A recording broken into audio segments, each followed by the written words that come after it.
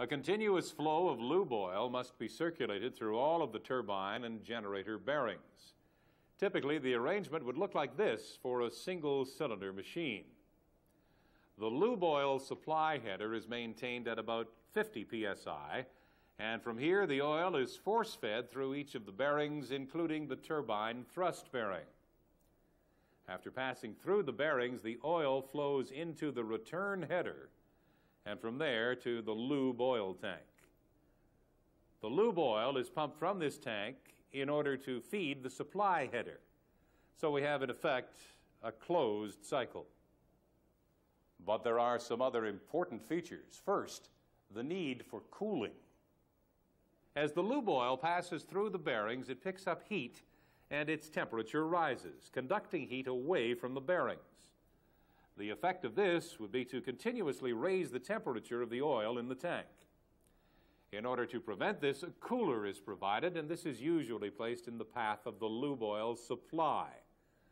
The lube oil cooler is usually of the tube and shell type, with cooling water passing through the inside of the tubes.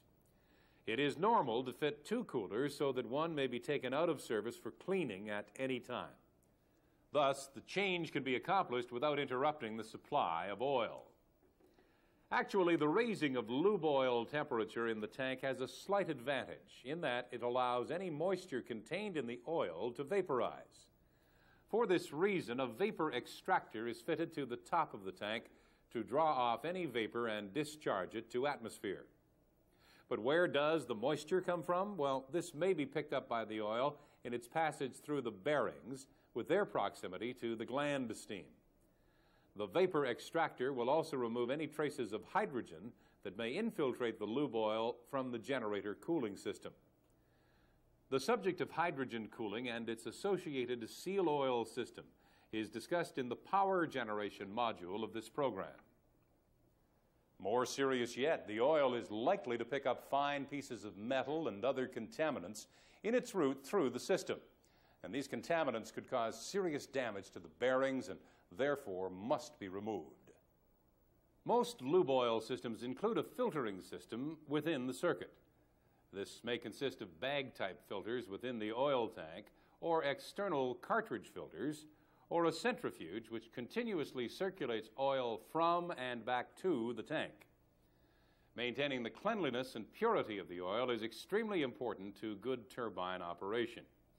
Usually, the lube oil is sampled at regular intervals, say monthly or bi-monthly, and analyzed for impurities and other characteristics. The supply of lube oil is so vital to the operation of the turbine and generator that a standby pump must always be provided and maintained, ready for startup on automatic control. But one question comes to mind.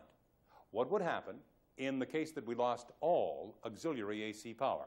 This could happen, for example, in the case of a turbine generator trip in a facility with no station service backup. We'd then be faced with the prospect of the turbine generator running down without the circulation of lube oil, a condition that could conceivably damage all of the bearings. In order to prevent this potential disaster, many machines are equipped with a DC oil pump, which would be fed from the station battery in such an emergency.